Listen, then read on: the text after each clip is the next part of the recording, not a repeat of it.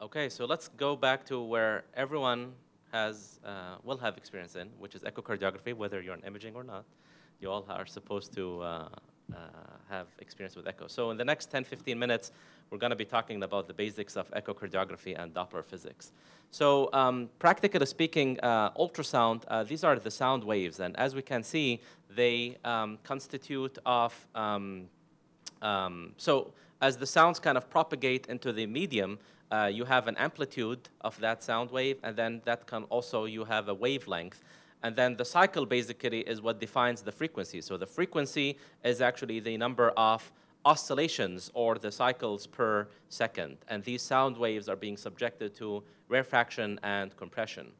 The sound, as we all know, has different velocity in different tissues. So what we are interested in echocardiography, since we are imaging the skin and the subcutaneous tissue, is actually the fixed velocity of 1.5 meters per second. So that is the sound of the velocity in soft tissue. As we said, the frequency, which is the number of cycles per second, is a feature that's exclusive to the echo transducer, or the probe that we are all familiar with. And the frequency will determine the signal strength and the image resolution.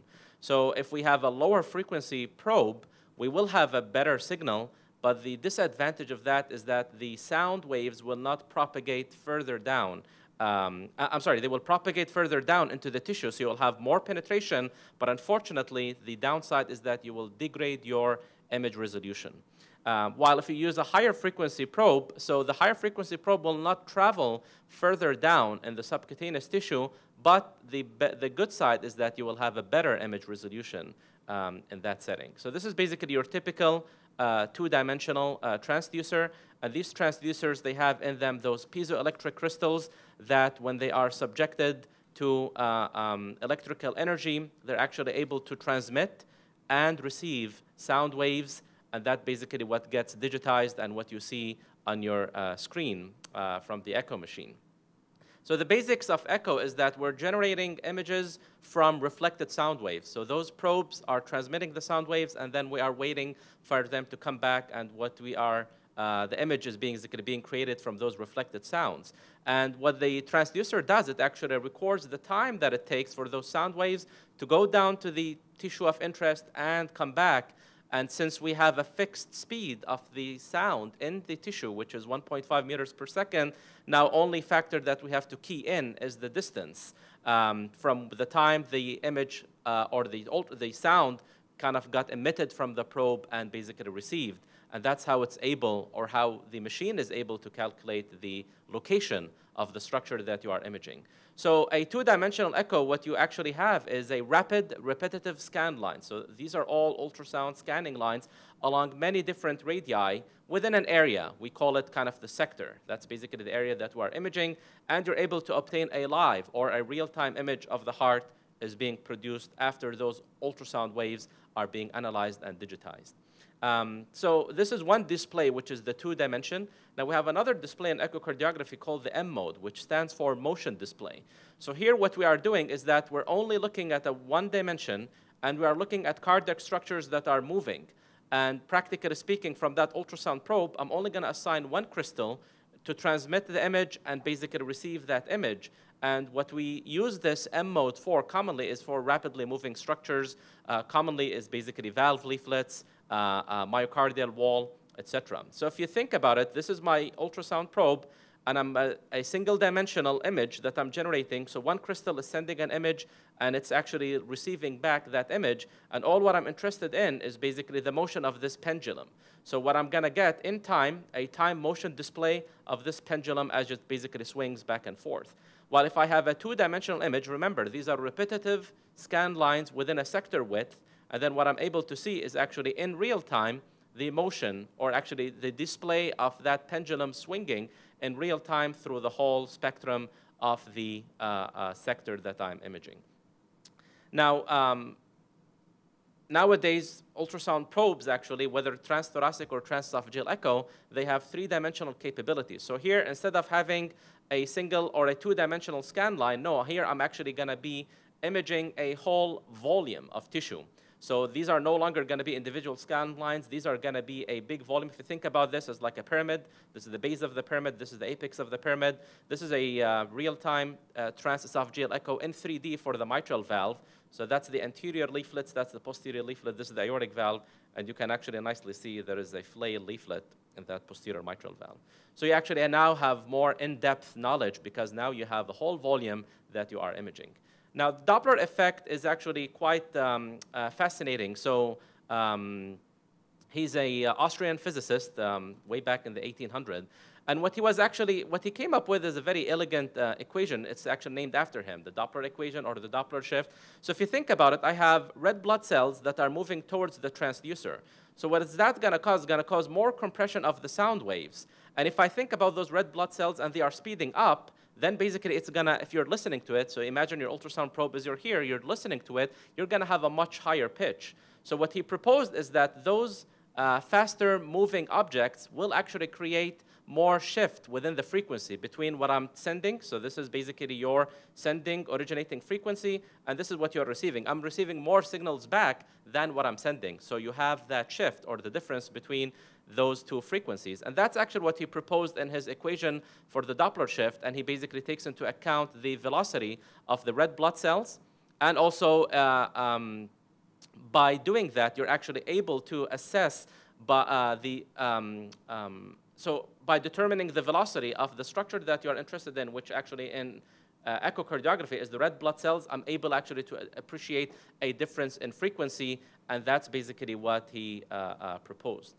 Also, the other advantages in echocardiography is hemodynamics. So actually, Bernoulli came up with an equation by which if I have a moving structure, so red blood cells within a special conduit, so within the blood vessels, so if I have basically the pressure times the velocity of this moving structure, and it's basically going across a certain lumen or certain diameter, then basically you're going to have a subjected acceleration of that. So what he proposed is that there is a pressure difference between the originating and the receiving chambers. And by using the velocity of those moving structures, I'm able to generate or translate those velocities into pressure. So basically what he proposed is that if I have a pressure difference between P2 and P1, that actually equates to 4 times the velocity square of that moving structure, assuming that we have actually taken or canceled everything out, like the viscous friction of the moving objects, the flow acceleration, and convective acceleration. So all this is kind of the original Bernoulli equation, but the modified one that we commonly use, we're able to derive pressure from velocity.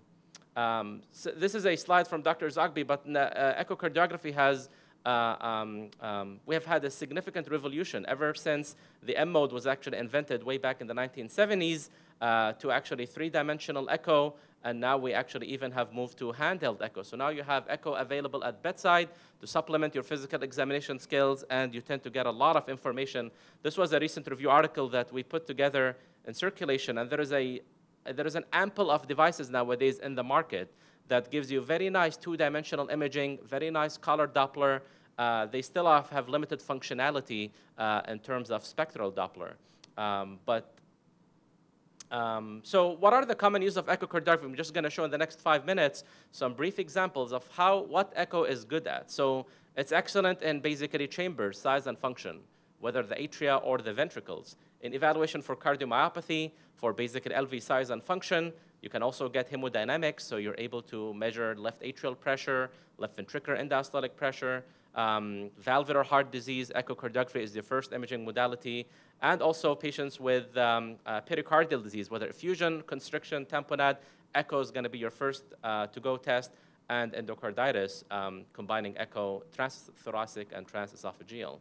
So this is actually a patient who has severe left ventricular hypertrophy, as you can see on this view. So this is the left ventricle, this is the left atrium, and this is here is a parasternal long axis view. So you see severe concentric left ventricular hypertrophy with what appears to be a preserved ejection fraction. This is a young patient on dialysis who has end-stage renal disease and chronic hypertension. With regards to cardiomyopathies, nowadays this is a contrast-enhanced image, so you inject basically microbubbles, and you're able to appreciate this severely dilated dysfunctional myocardium. So this is a dilated cardiomyopathy. This is a patient with Takotsubo, so you have the apical ballooning with the basal hyperkinesis. This is a patient who has severe asymmetrical hypertrophy, so a HOCM. patient, and this is a patient who has a restrictive cardiomyopathy, so big atria, and you also have increased wall thickness. Nowadays, also by using echocardiography, and this is by transthoracic, you can actually use your three-dimensional imaging modality in order to kind of cut the left ventricle in all three planes. So short axis and then two double orthogonal long axis views, and you're able to generate three-dimensional derived volumes to accurately assess your left ventricular ejection fraction. And the softwares have become much better nowadays, by which they actually have semi-automated border detection. Strain is actually another advance in echocardiography. We're measuring the change in length of those myocardial fibers. So whenever the myocardium contracts, the fibers shorten, and what we are measuring with strain is actually that change in the diameter and length. And this is basically a patient who has the normal strain is less than minus 18%. This is a patient who has severely reduced global longitudinal strain, as we can see. Echocardiography is key in valvular assessment. So for aortic stenosis is actually the first line imaging modality. So you can see here calcified restricted aortic valve leaflets with preserved ejection fraction. You can see here on a short axis view severe calcification and thickening of those aortic valve leaflets. And by using the Doppler equation, we are able to measure velocities across the left ventricular outflow tract and across the aortic valve. And that basically will help me assess for aortic valve area for further interventions. This is a patient who has what looks like severely dilated right ventricle, severe right atrial enlargement, and a significantly dilated tricuspid annulus. And this is the two-dimensional image. If you put color through it, you're actually able to appreciate all that blood that's regurgitating back, which is this whole mosaic into the right atrium, suggesting severe tricuspid regurgitation. This is a patient from a transesophageal echo, has this typical fish mouth appearance of the mitral valve. So this is your rheumatic heart disease. Is not common in the US, but every now and then in tertiary care centers, you will be subjected to patients who have this typical severe restriction of the posterior leaflet, and they also have typical commissural fusion. So here you can see the anterolateral and the posteromedial commissions are significantly fused and thickened, as seen here with the typical hockey sticking appearance. So that's the restriction of the anterior mitral valve leaflet opening because of the commissural fusion. Nowadays, new software is actually with using three-dimensional echo, you're able to generate models. So this is actually an aortic valve model, a mitral valve model, real life, on a real time on a patient during transesophageal echo, and you can actually see the buttons of the coronary arteries also. So a lot of automation and a lot of machine learning that can be utilized these days. Moving on to pericardium, this is a patient who has this typical septal diastolic bounce, which is actually very suggestive of pericardial constriction. So you see the stuttering and dancing septum, if you want to call it. This is a patient who have a circumferential, very large pericardial effusion with what looks like right ventricular and right atrial collapse. So these are available to you. This imaging modality is available to you at the bedside. You can get a lot of information. This is without applying color, without applying 3D. This is just simple, straightforward, two-dimensional imaging. You can get all this information. This is a patient who has a severely dilated left ventricle with a large, relatively immobile thrombus that's actually sitting in the anterior wall. You see it here on a four-chamber view, so that's the left ventricle, that's the left atrium, and you see it on a short axis view, that's the anterior wall, that's the inferior wall. Very impressive. So I guess this actually ends up the session of our cardiac imaging. Thank you all for being here, and I hope you enjoy the rest of your day, and welcome to Houston again. Thank you.